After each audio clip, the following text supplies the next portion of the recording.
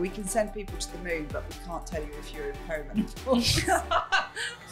Meet Sarah Curran, a trailblazing entrepreneur and chief menopause officer at Just Hotter. She's here to show you that overcoming addiction, battling self-hate, and starting a new business isn't just for 30 under 30. It's called the silent killer of women over 40. Irrelevant, depressed, old, and then you feel invisible. We're 50, we're still at the peak of our careers. I'm just like, blinkers on. Yeah. Don't talk to me about it. Why would you? It is so bad for some women. It has a way of hijacking you mentally. Whereas for a man, there's no age to him. He just gets better with age. A woman. What was it like turning 50 for you? So I think it was... Very quickly, do you realise that you know me and I know nothing about you?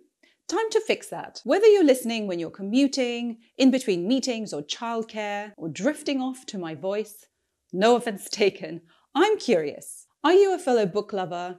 Do you unwind by taking long walks? Do you watch here on YouTube or tune in on independent podcast platforms such as Castbox or Fountain Podcasts? Tell me everything. This Christmas, I'm giving away 3 of my top non-fiction books of 2023, and I'll also be sending a personalized postcard to 3 others. Die-hard fans, I'm looking at you. Want to win? Simply fill in the survey in the show notes, subscribe on YouTube, follow on Apple and Spotify, and leave a review on Apple Podcasts. Remember, I won't be able to let you know if you won if you haven't filled in the survey. Let's get to know each other. I'll be announcing the winner on Boxing Day, 26th of December, and I'm rooting for you. Sarah, welcome back. I was thinking about that this morning. I was like, oh, I'm going back. I love it. And I think your podcast is amazing. What you do is amazing. You and Felipe, great team. Thank you. Last time I saw you, you were a True Fit. And now you have another business because nobody can stop you from having your own ideas and like going for it. And the business is Just Hotter. Yeah. So there were a few things that happened this year, and I'd been really interested in changes to my health and wellness for the past 5 years, and predominantly since going into perimenopause. And then this year I turned 50, and I kind of did a bit of a reevaluation of my life and where I was and what my future, if I'd continued on that path, would look like. And I realised that I needed to find that happiness in me and find the fulfillment. And those moments are always attached to the launch of something new. And I think it's one of those things that, as much as I've managed my anxiety, so I have sort of anxiety issues. I'm a natural hermit. I'm not very good. I'm confident in business. I'm shy personally. I'm a control freak. So all these sort of various things, one would imagine that actually my worst fear would be startups, but it's where I feel the most in control. Isn't that weird? It is really weird. So talk me through that. Is that something that you've realized early on, or is that something that has come to you and you thought, actually, where do I feel most at peace? It's something that I've realized later on, more recently. And I think it's because you're back into creating something new. Mm-hmm. And it's a open, it's a clear piece of paper, and you can create whatever you want. And it always aligns to a bigger purpose for me and something that I'm really passionate about. And yeah, for me, my priority now for a 50-year-old is health, wellness, and energy, and knowing what serves me and what doesn't serve me, both sort of in what I consume, but also my thoughts. And it's a great part of it, great sort of moment in age, because you understand yourself and you're more accepting. you stop sort of caring about the people pleasing elements, and you realize that everyone inside is, you know, has their own issues. So, you know, spending time trying to people please who themselves are also, you know, going through these personal sort of challenges. It's a really fascinating time. And then but I still can't get my head around, you know, that sort of crossing over that boundary. So talk to me about turning 50, because at every stage and like every decade, you know, there are certain expectations both from society and yourself.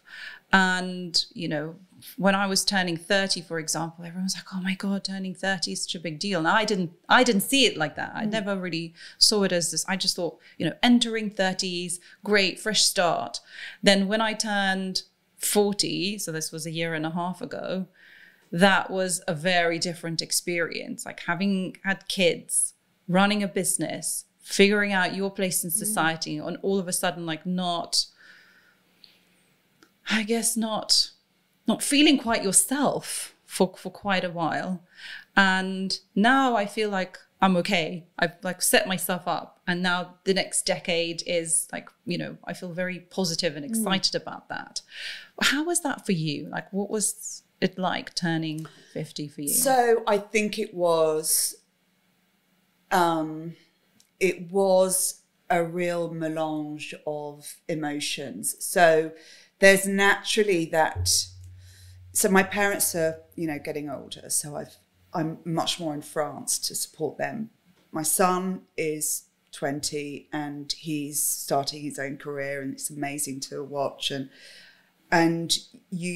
I pulled away from social events, and my circle is really, really small.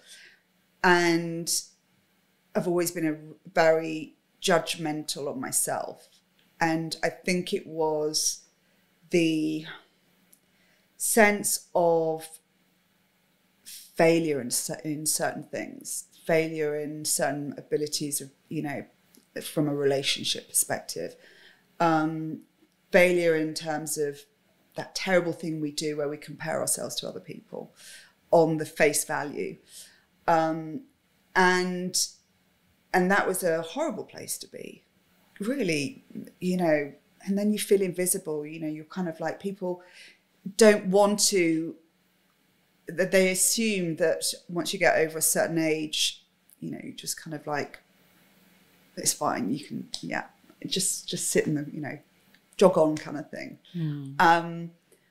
And I'm still quite outspoken, and I'm really, when I started to research stats around the menopause, I was so angry on behalf of so many women. You know, two key questions that I asked. One was, how do you feel about the future? And 76% said they felt from neutral to overwhelmed. And 80%, when asked, how does the word menopause make you feel? 80% said, came back with negative associated words such as irrelevant, you know, depressed, old. And I'm like, I know these women, you know, and they're still at the peak of their game, and 50, you know, is nothing. And so it made me look at the landscape of our, and also comparisons culturally, really, really interesting. But yeah, I went down a lot of rabbit holes, and then I came out with something positive, because, you know, I think it's about always finding the positive and trying to look at solutions to problems. This episode is sponsored by HVO Search, a specialist executive search and talent advisory firm helping founders, CEOs, and HR directors hire the most in-demand and best C-suite talent. Tired of seeing the same old CVs and uninspiring candidates? Reach out to me, Maria Vorostovsky, to find out how your business can skyrocket with the best talent. Going back to that pivotal moment of turning 50, was it associated with the menopause, what was going for you internally, and then comparing that to what you were seeing externally? Yeah, I think a lot of it happens you don't even know. You know, there's a lot of changes that our bodies go through from a hormone perspective that naturally impact our psychology and how we feel and our moods. So that's one layer of it that we also have to balance. But there is this, you know, you kind of have this, the future, and the future isn't just like endless anymore. I mean, you know, listen, I'm not planning on going anywhere soon, but you know, you tend to look at that. This is what I still need to or want to achieve in my life. Whereas in your 30s and your 40s, it's so far away. Mm-hmm. And in a blink of a decade, it freaks me out that I'm closer to 60 than I am to 40. You know, that's just like, what? This is just so bizarre. Mm. And in my mind, I'm 43. Mm. I loved 43. Did you? Yeah. What did you love about it? I felt more confident in my abilities. But I was still drinking at the time. So I was still kind of very much not helping myself mentally.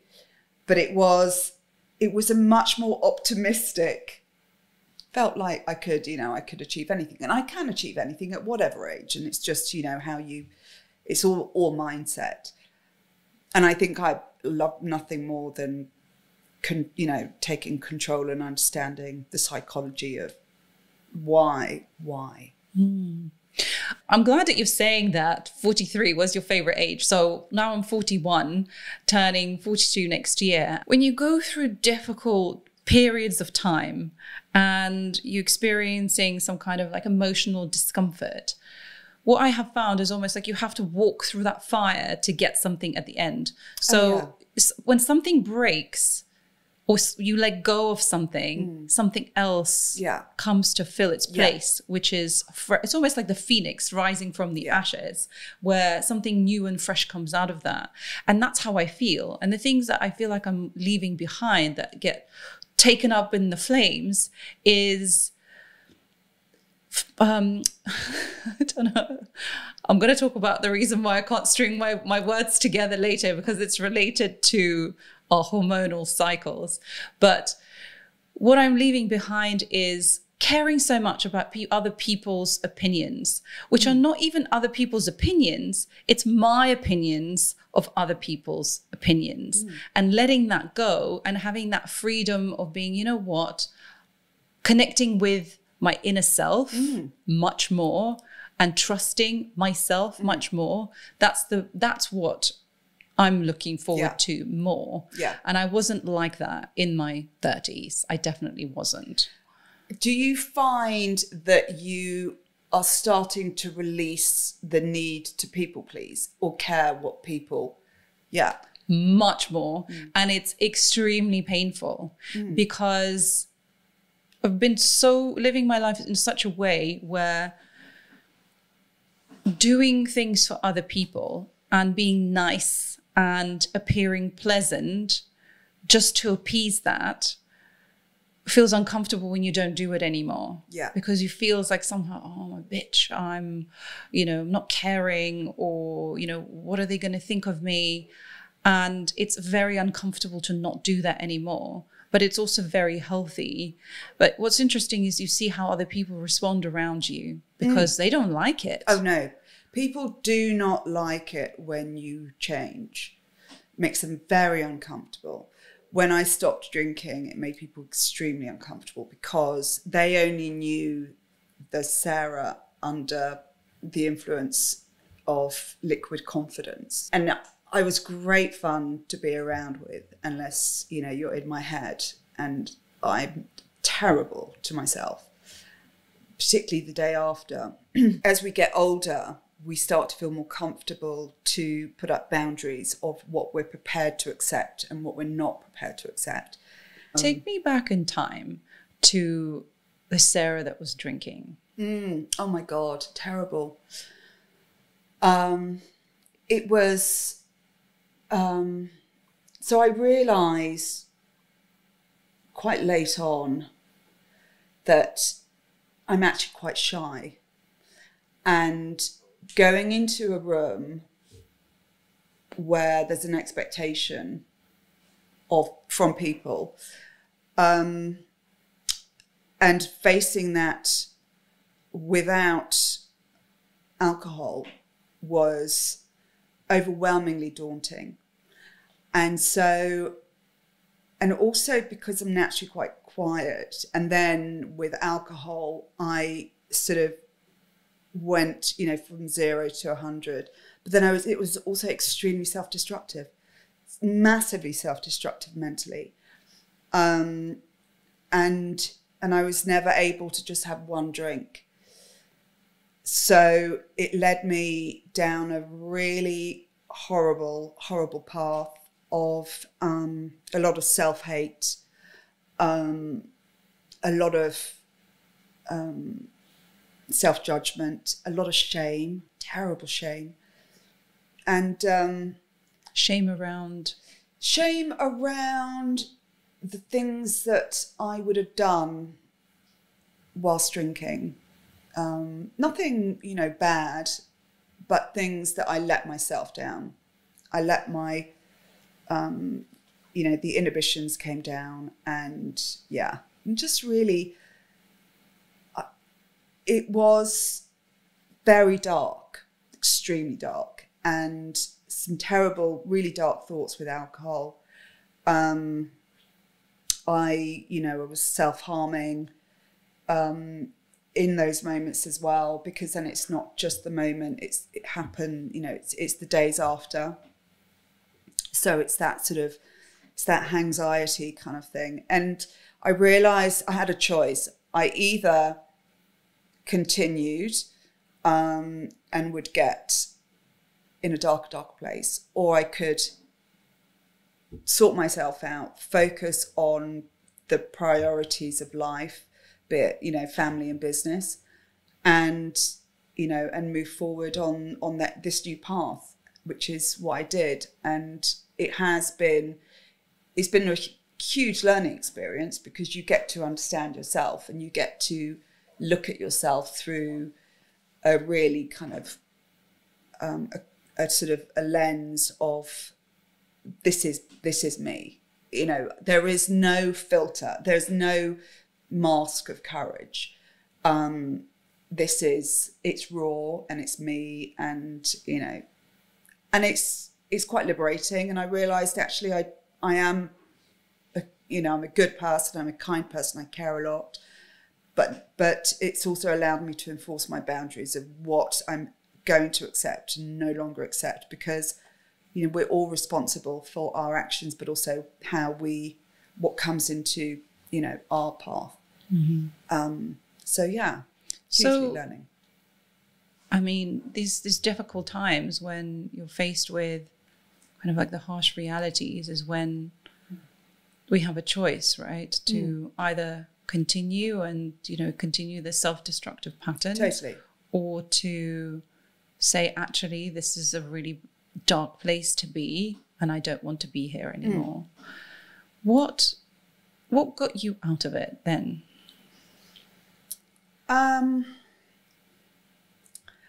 I used to do a lot of reading books around personality, reading books around sort of spirituality. I think that was a really important thing for me, the realizing of where we are and what we are there to contribute, and all these sorts of things. And I'm not. It's also one of those things where you realize that for so long you've played the victim, and you have to stop, reflect on that.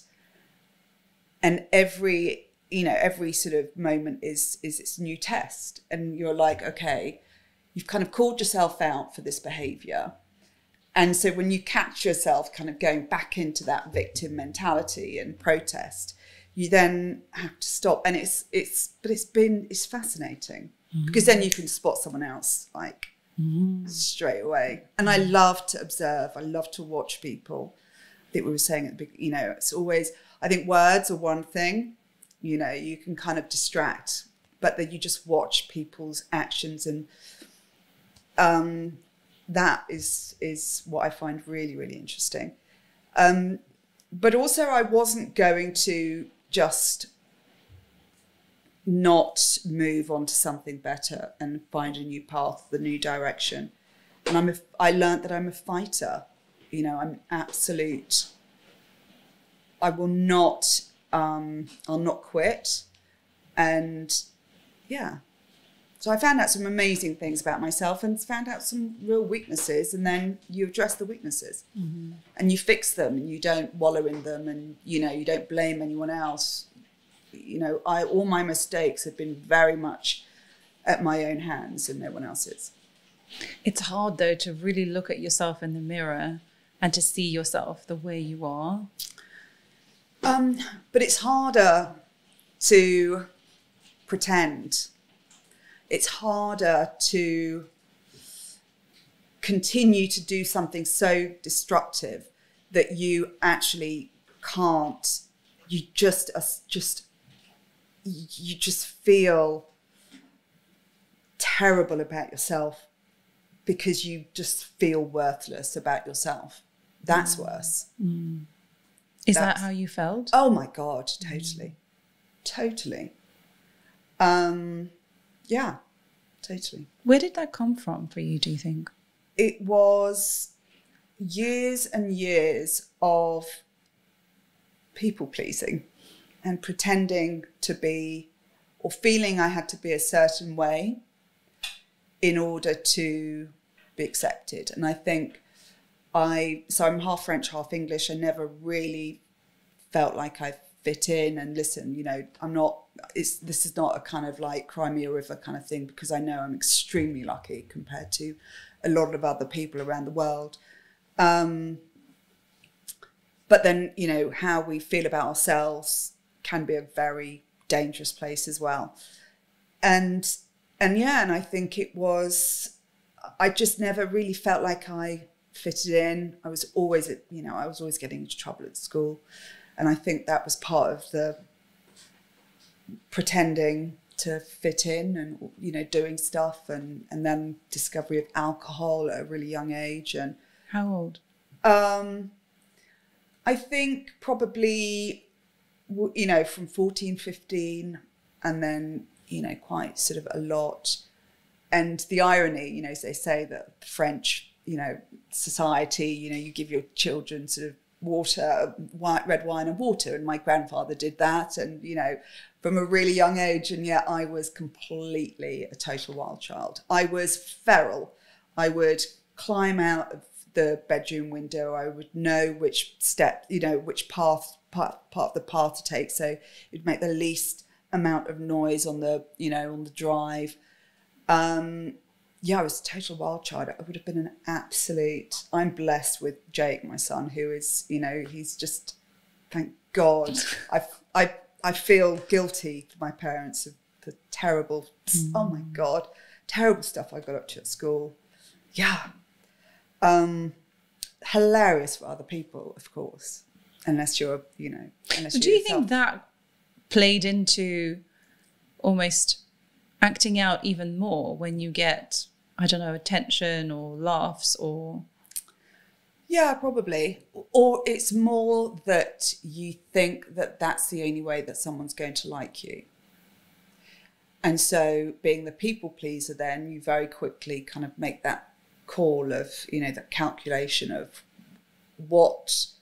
who do I need to be, you know, and it's a bit like a chameleon, you know, you can be all different things to all different sorts of people.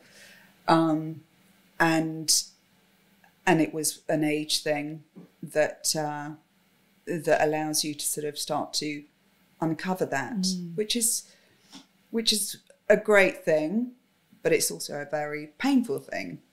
It must be exhausting also, because if you're people pleasing, then you also have to understand what each individual may find pleasing, which means that there isn't only one way of doing that. Yeah, so you're totally. Adjusting to so many different people. Yeah. Yeah.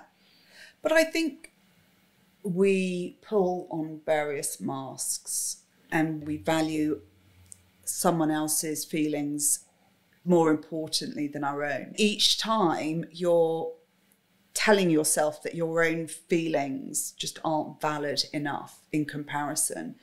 And we have it as with, you know, when we become mothers, there's that thing where we feel that taking time for ourselves to go and exercise or doing so, we feel guilty.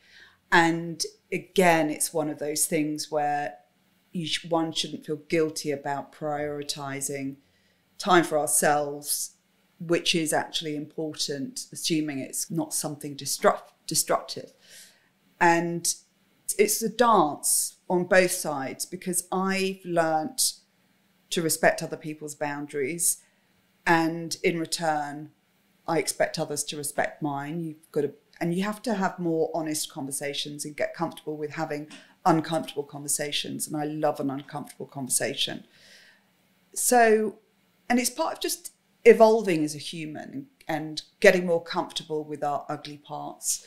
It's part of the prolonged inevitability every time you use a filter on Instagram. At some point, you're going to have to look at yourself without that filter. Just get comfortable with just being you and being enough. And when I say enough, I don't mean like not look for continued self-progression and all these sorts of things. But again, it's that people pleasing. And it's an additional weight. So once you get rid of that, monkey off your back, it is kind of liberating. It frees you up to do a lot more. And actually, you can be more comfortable being more outspoken about things.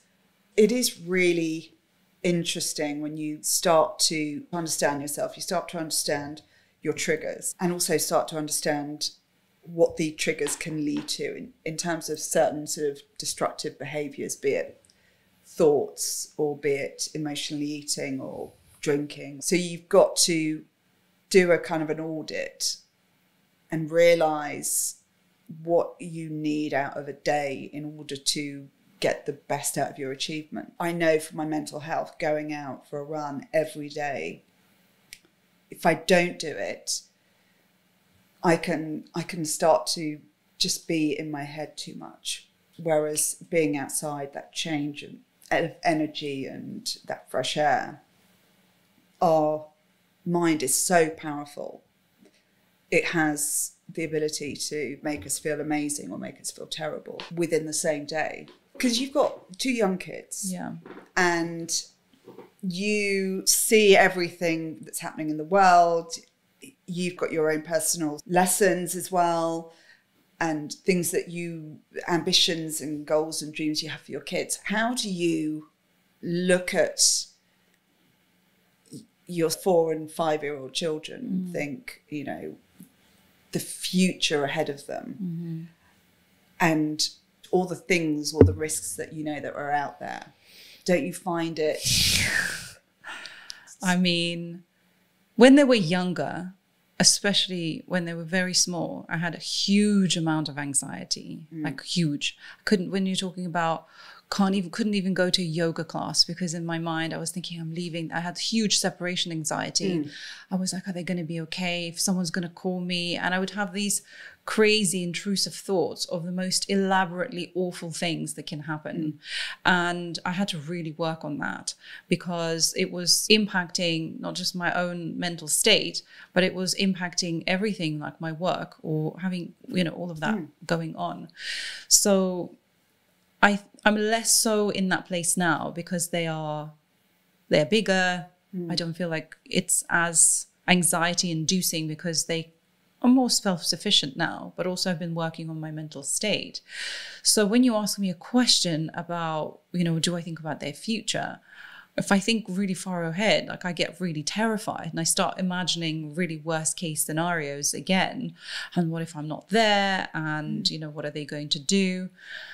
But I bring myself back to the things that I just know in my heart, deep down, what are the most important things that I want to teach my kids. And it is emotional intelligence. It's about connection.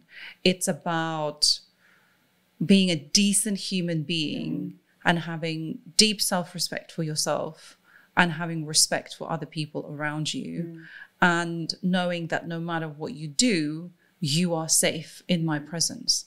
I'm not always a safe place for my kids. I have my moments. I have my child tantrums as well. But I think it's a journey. I don't think any parent is a perfect, any human being is not perfect. So there is things that the kids teach you more so than maybe you teach them. But I just know in my heart of hearts that if I can teach my kids that they are emotionally safe with me, then it actually doesn't really matter about anything else. Like, can they read? They will read eventually. Yeah. You know, can they do maths? Well, some will be good, some will be less good. Yeah. You know, can they, I don't know, run really quickly? Okay, you know, everyone will have their own traits, every skill, and they would be different. And what I imagine them to be, they may have a completely different idea. So I think it's about instilling that sense of self, of learning to trust yourself is really important. I think that's what I'm trying to give myself, but also then to give to my kids. Because I think that's a really fascinating part of the changes that we also have to go through as we're getting older, but we want to help bring well-rounded humans into this world. I learned so much from Jake, and sometimes I learn more about myself through his eyes. It's another complexity that we go through on top of our career, on top of mental health. And then we've got everything that's, you know, in the geopolitical landscape that's happening. It's just a really complex time. I did a lot of work with various therapists and spiritual healers and about understanding the shadow self. And the shadow self is that really destructive, dangerous sort of part. And accepting that part and not pretending that part doesn't exist in you, because it exists in all of us, you know, whatever it might be. For me, it's one thing, for you, it'll be something else. And I think as human beings, we are so intolerant of other people's opinions if they differ to our own. We expect so much to be just done for us that we forget to do stuff for ourselves. And we want so much. And some people don't care who they take from, just to own it and have it. And that's a really ugly place for society to be in. I think that comes from an inability to sit with your own uncomfortable emotions. Because, and I say that not as a person who has mastered their emotion, like I feel like I've so much work, but what I have noticed in myself is when I see someone having an emotional moment, or if I'm speaking with them and they're distressed, my natural instinct in the past would be like, how can I relieve them of the stress? And yes, it's compassion, but it's also because they're making me feel uncomfortable. And so whilst I'm trying to help them, it's also trying to calm myself down. Yeah. And the way that I have learned how to do that is by doing things for other people, as opposed to just sitting there with that emotional discomfort and saying, and holding space for another person to explore their own emotions. And I'm learning that through kids, because they trigger me like nobody else. Yeah. And I'm learning that through this podcast as well, because having to sit and listen, I mean, you know, a lot of it is about business, so it's not always as emotional or as, you know, deeply connected as this one is, but allowing to just listen and to be in that space to feel what the other person is feeling is very hard. Which goes to getting comfortable with uncomfortable conversations or situations.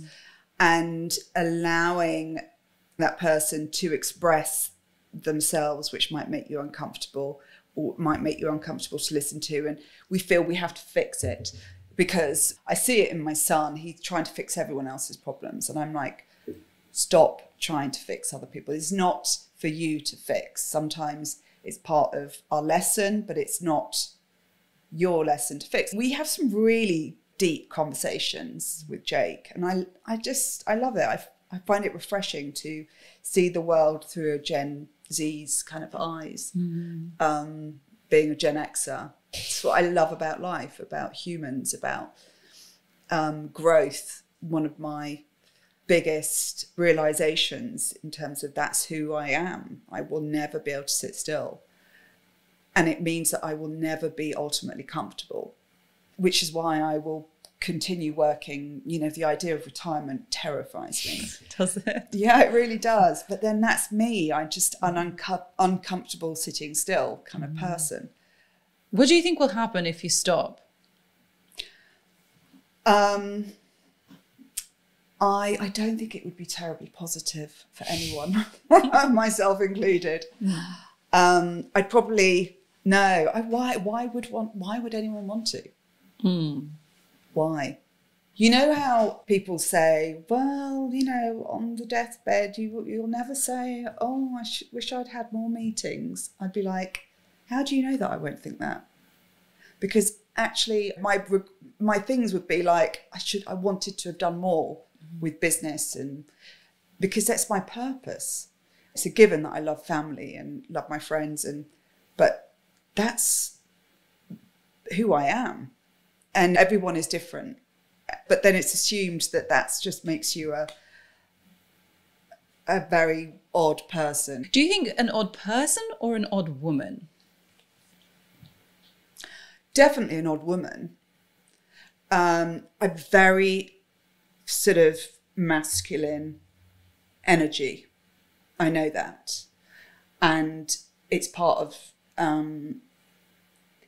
that shadow, you know? But I've learnt to be okay with that. I'm not a feminine, soft person.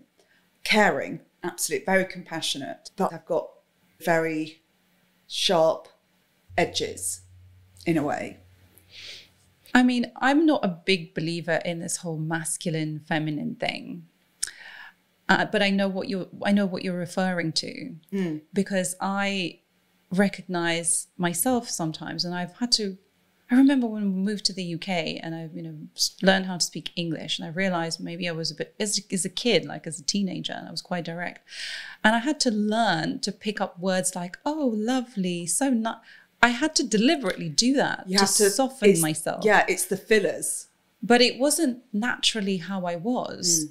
And I never used to think there was a huge difference between like men and women, obviously physically, biologically, but in terms of how we are in business or just in general, I didn't think there were that many differences. So I never really separated myself like, oh, I wouldn't say I'm a masculine woman or a feminine woman.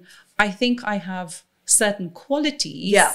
For example, I can be very direct. I learned to soften that. I learned to tone that down because society tells you that's how you're supposed to be. But that is a feminine and a masculine sort of energy. This, the directness is seen as masculine. The feminine is kind of like the... But this is what I don't agree with, because this is taking a template of a man.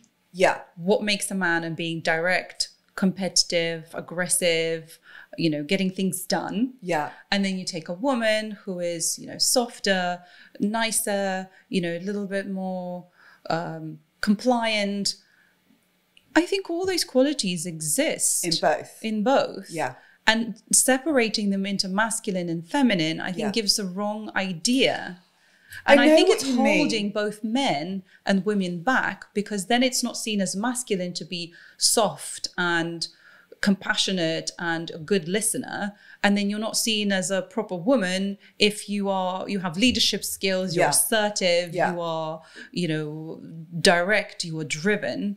And I think that's not true. Yeah. Because I know lots of women who are like that. I don't see them as less feminine. That's how they are. That's the skills of a leader. Yeah. It's the skills of a person who gets things done. It's the skills of a person who's good in business. That can be a man and that could be a woman. Going back to sort of the part of our beginning of the conversation in terms of not feeling comfortable with who you are. See, this is kind of who I am. I'm quite an intense person, you know, bit of a headache for some people. But I love that. I love a deep conversation. When I'm in France, for instance, Saint-Emilion is like it's about 1,000 years old.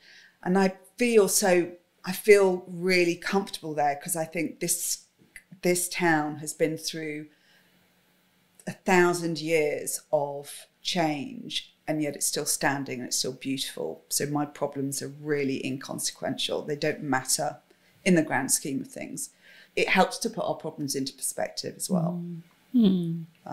Because our problems are very much, many of them, assuming it's not health, they're a problem today, you know, they're not a problem tomorrow. This is the thing about emotions, is that they're not you, they're part of you, and there's something that come and go. Yeah. I started tracking my emotions on Notion. So I created this thing called daily check-in. So I have things like, what 3 things I want to get out of today? What am I grateful for? Size of my waist, because I'm monitoring that because it's based on what I'm eating, and mood. And the mood, I've noticed, I can have almost every emotion in one day, in one single day.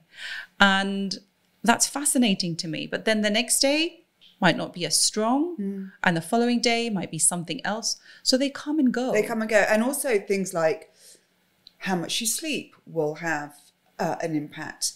How much water you drink, if you've exercised, where your hormones are in any one particular sort of day, if you've had too much sugar, if you've had too much carbohydrates. But I love wearable tech.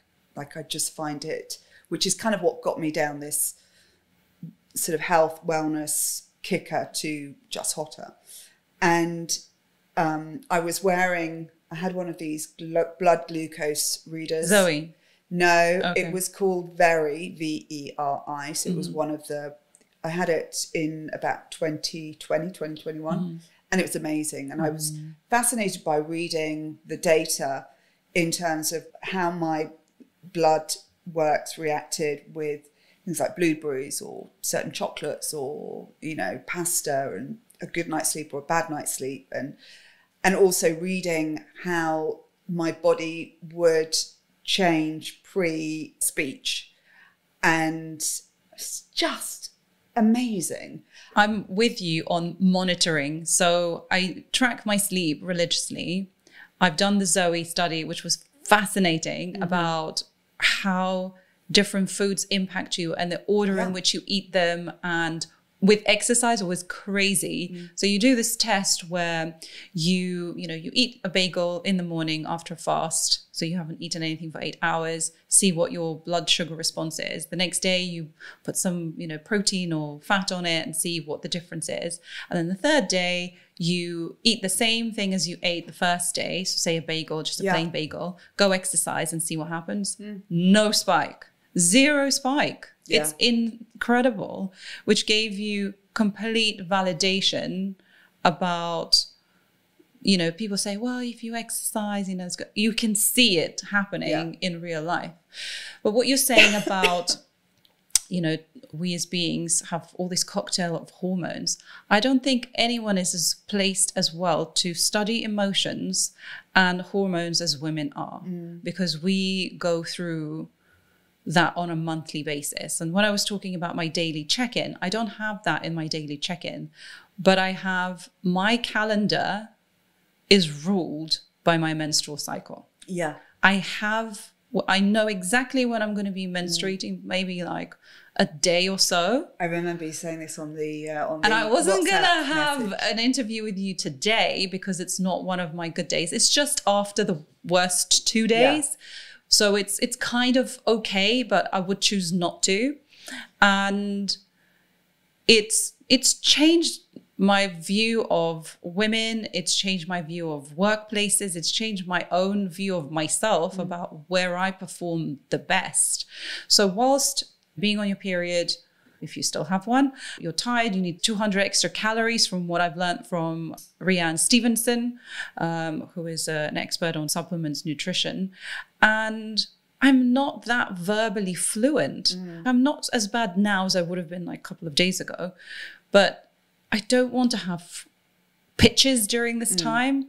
I want to be more reflective, read a book, maybe do more contemplative work, maybe even not necessarily strategic, but taking stock of things as opposed to like being out and being action orientated. Yeah. And then there is a period in my cycle, which is just before ovulation, when it's literally like a rocket ship. Like, book me in for like 10 meetings in a day back to back, and I will come out and I will be like jumping for joy. Yeah. Like, that is the difference between the different moods, and how much of that we don't learn as young women. I mean, I knew about my cycle. I haven't actually been taking like a contraceptive pill since like my 20s. So I think that also impacted my ability to read my cycle a little bit better. And I say impacted in a positive way, but we don't get taught anything like that. And we don't hear story. I mean, I think I learned about this on TikTok. I know. Listen, TikTok is a source, it's a fountain of knowledge.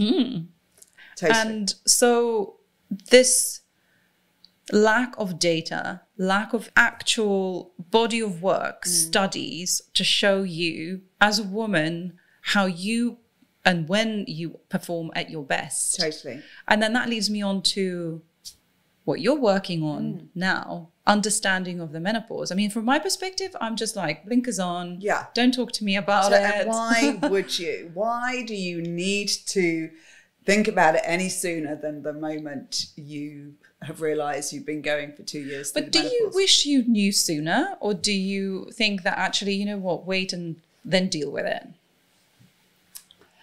I think I would have, and the house would have benefited from understanding why I was so angry and raging. And that's a very common thing that I'm hearing when I speak to women. Just bursts of frustration and anger. What you eat has a direct impact on the severity of the symptoms. And if you observe how women going through the stages of menopause in, let's say, Japan and China and Korea, how they manage their symptoms versus the West, you'll see a different sort of flex of severity. So in the West, we tend to have a diet that's higher in carbs, sugar, alcohol, etc. And the severity of the symptoms are also higher in comparison to Japan. It's something that affects half the population. It's not a case of if, but when, because again, there's a lack of education in terms of, from a female perspective, that, you know, every woman goes through menopause. Sometimes women don't, you know, they don't think that every woman does, but you do. It is so bad for some women. It's called the silent killer of women over 40. It has a way of hijacking you mentally. Everyone in a household would benefit with that sort of knowledge and understanding. So if you can yourself see how your hormones and what you're consuming and your lifestyle is impacting your hormones, and if you had that knowledge to also make certain changes, it would be a positive thing for everyone. There's just a lack of education. I try and avoid certain sugars. Obviously, I avoid alcohol for everyone's health and safety. And my symptoms are not as severe. However, and I do the occasional day where I'll experiment and I'll allow myself a day of having pasta or cookies or whatever, and I will be sitting and I will just feel the sweats coming on, the hot flush, or the start of a night sweat. And yeah, you just go, well, of course, you look at what I've eaten today. Again, it's about understanding yourself and your body and what you need to feel that you can be as productive and effective. So with Just Hotter, it really is a platform that is really for women 40 plus to be seen. Like I didn't see myself reflected in anything, in any platform or sort of visual imagery to describe a menopausal woman. God, I mean, I'd look at the picture, I'm like, she's not even 50. She is 70 and not a day younger. And you're just like, are you kidding me? And it's like, you know, no one wants the idea of sex. There was an article in France, and, you know, love my sort of brothers and sisters over there, but holy cow, it's definitely behind the UK in open-mindedness. And yeah, they've just got no interest in women who, you know, and certainly not an interest in women and their sexual needs or urges. Yeah, well, I can understand. Whereas for a man, there's no age to him. He's good. He just gets better with age. A woman, oh. You know. How do you feel about that? It makes me laugh more than anything. It's changing, but the West is obsessed with youth and beauty. And it's okay when you're on the right side of youth and beauty. And then, of course, you know, when you're on the wrong side of that tipping point, then, you know, there's a French expression, you know, to râler, which is kind of like complaining. And it's for us to change what we want and not accept to be pigeonholed or, you know, told to. It's like, exit stage left. I know. You're over 40, go up on your shelf and be there left forgotten. Yeah. I think this is something that you said about, you know, being invisible after a certain age. It's almost like, you know, a certain birthday happens and then that's it. Like you're no longer there. And in reverse, when you're young, you're seen as young and incompetent and, you know, incapable. I can't remember who did the study. I think it was a McKinsey or Harvard or something that was talking about, well, there is no right age to be a woman. You're either too young and incompetent, or then you're too old. And what did the word you say about when you're... I can't remember what you said, but I just have this idea of like this grumpy woman who's just like complaining and nagging all the time. Yeah. And there is nothing in between. I kind of don't adhere to joining an echo chamber of talking about how difficult the menopause is without looking at solutions. You know, don't give me just sit and moan about it. Like, we know it's shit, but actually there are things that we can do ourselves to improve. And it's about understanding what those things are.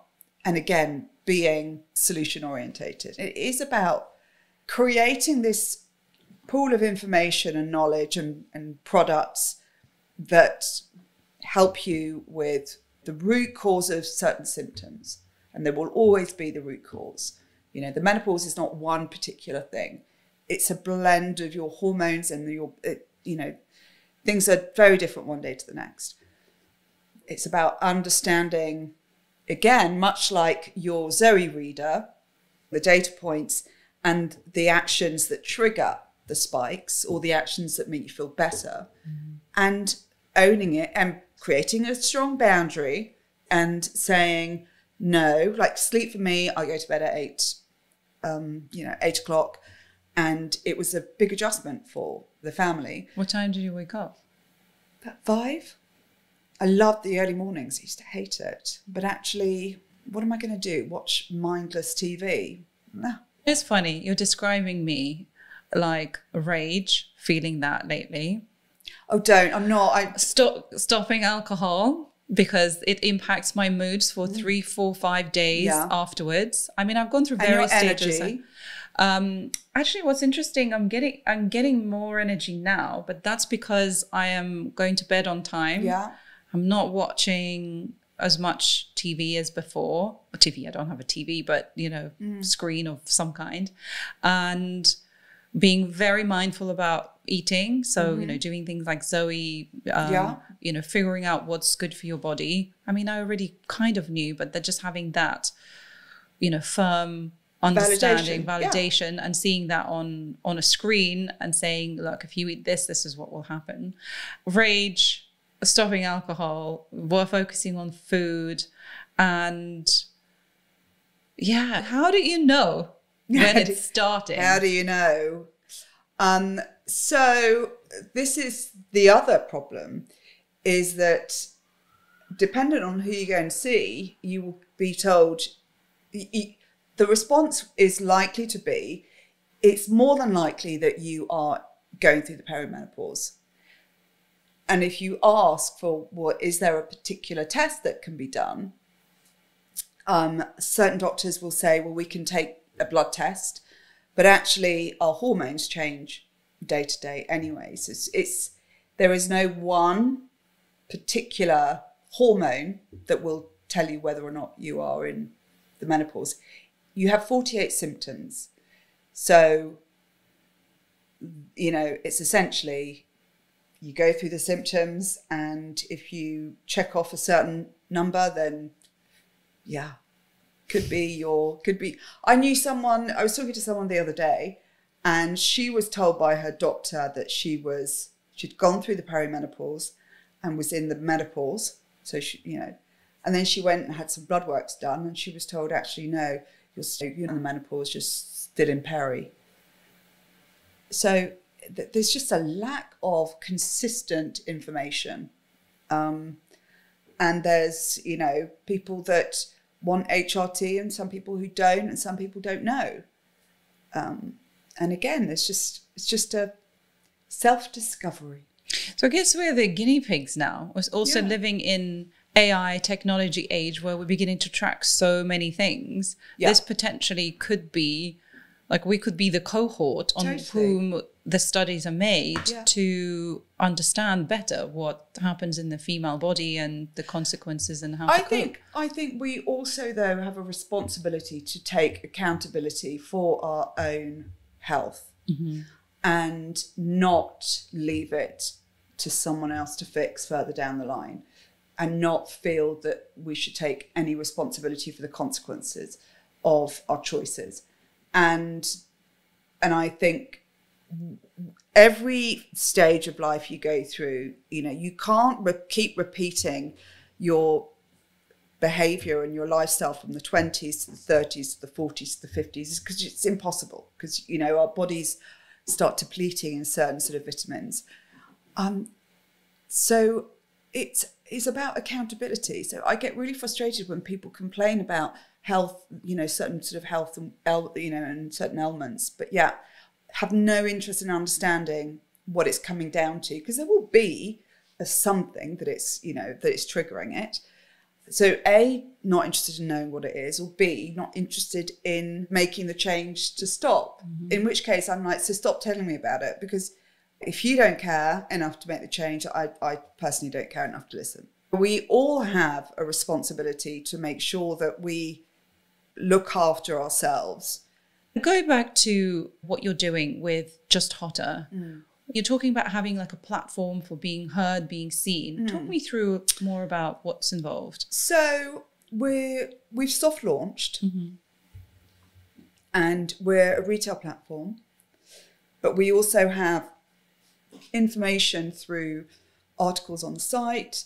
We're looking to record a podcast where we bring in doctors or experts in their field. Ideally, I'd love to find a way of using wearable tech data to deliver recommendations in terms of changes to lifestyle and things you could do more. I created the business plan, which is essentially over 3 phases. So phase 1 is launch the MVP, soft launch, and start to take learnings from that, which we've started to do. And it's really interesting. So we've embedded AI already to the heart of it. And so we're starting to really be able to deliver personalized one-to-one recommendations via the quiz and things like that. I'm blown away by how the pace that AI has allowed us to move in the past 12 months in terms of research, in terms of changes to the site, in terms of personalised feeds and things like that. And then phase 2 is about bringing community to life. So having an area where it's conversational and a space that can be a conversation for asking questions or talking about whatever it might be. And then phase 3 is that actionable data as well. What's your bigger picture with Just Hotter? What do you want it to be? I see this as being a source of information and a source of products that work based on data as well. And what it is today in phase 1, at this sort of like MVP stage, is the start of this this new platform. We're unapologetic. For us, it's important to be authentic, to not shy away from those symptoms that make people uncomfortable, whilst also finding the funny side of where we are in life and being a place where we see each other reflected in the imagery and in the attitude and the tone of voice. Because, you know, we're 50, we're still at the peak of our careers. Some of us still got a long way to go. We've got kids still at home. We've got parents who are aging. We're starting to feel more aches in the morning. And on top of that, you've got a lovely dollop of crazy hormones that change from one day to the next. It's a joy. With no real source of information, unless you go really hunting for it. And the majority of women find out that they are going through the perimenopause via chats with friends. And that's just crazy. Crazy. And it's not, you know, we can do better than that. It's not good enough.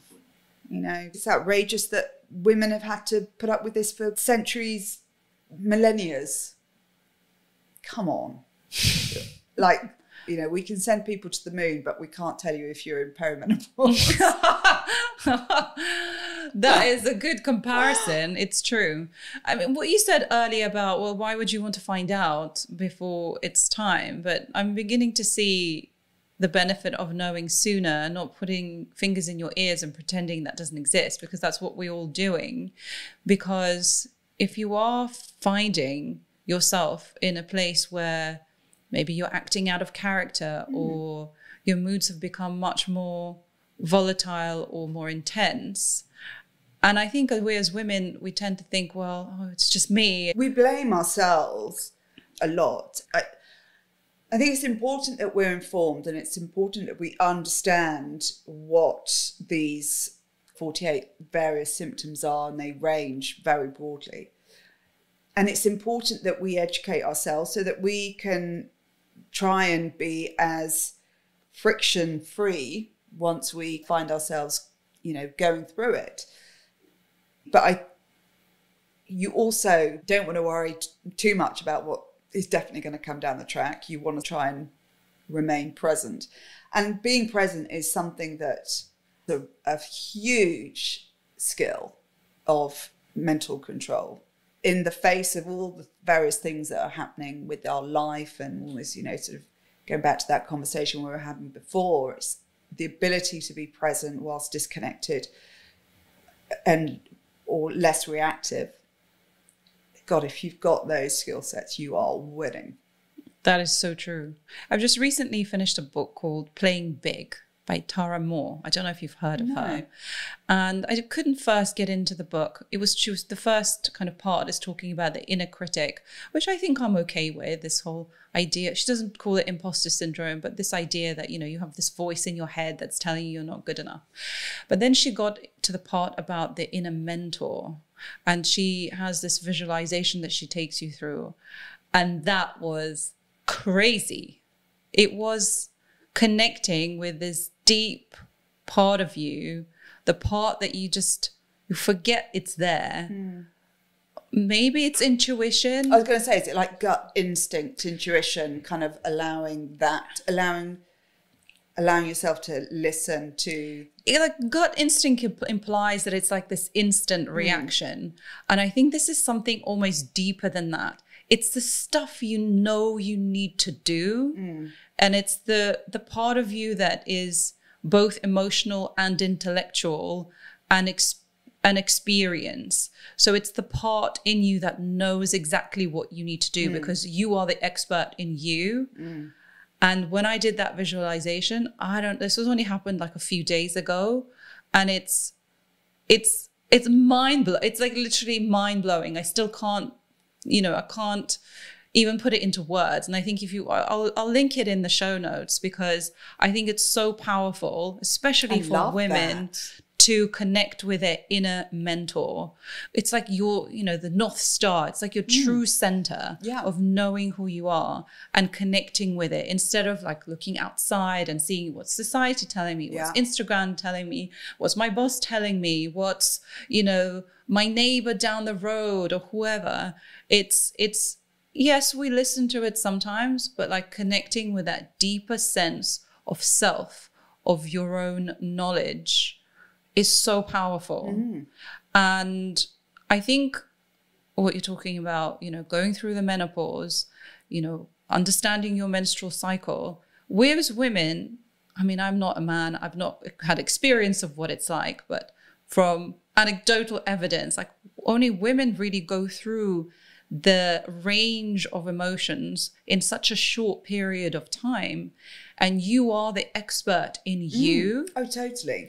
And connecting with that part, I think, is just so, it's essential. It's learning how to listen to yourself. Yeah.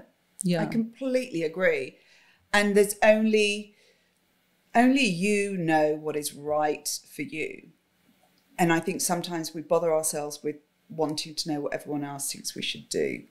And why? Getting so many different opinions and then you don't know what to do. And then it becomes even more confusing.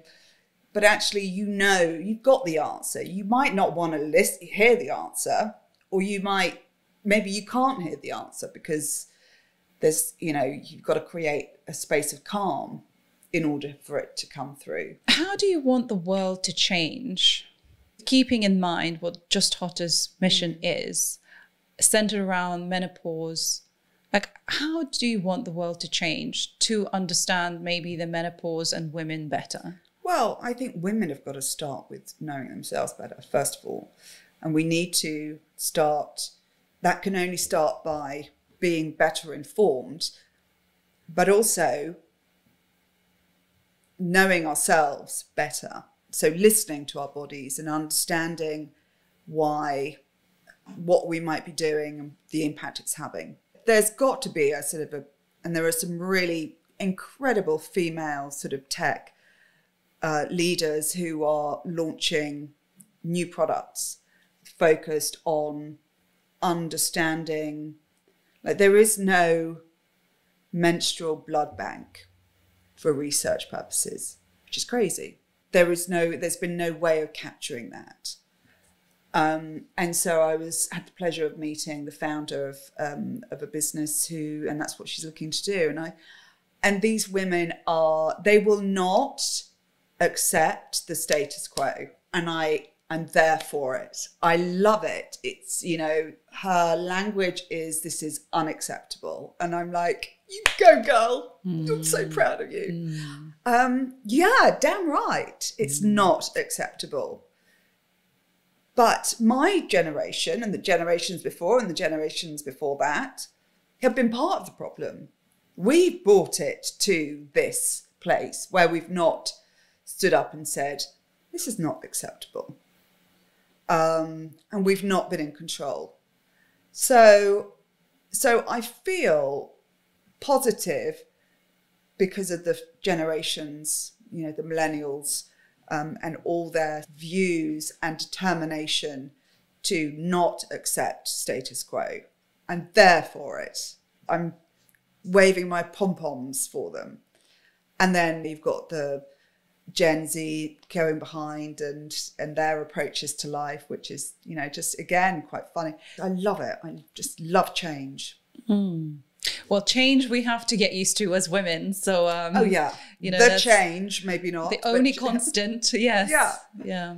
Well, Sarah, thank you so much. Like, I can talk to you for hours and hours, and I really appreciate you coming on for the second time. No, thank you very much. And all the best with the business. And where can people find the business? So justhotter.com or just.hotter if you're in Instagram.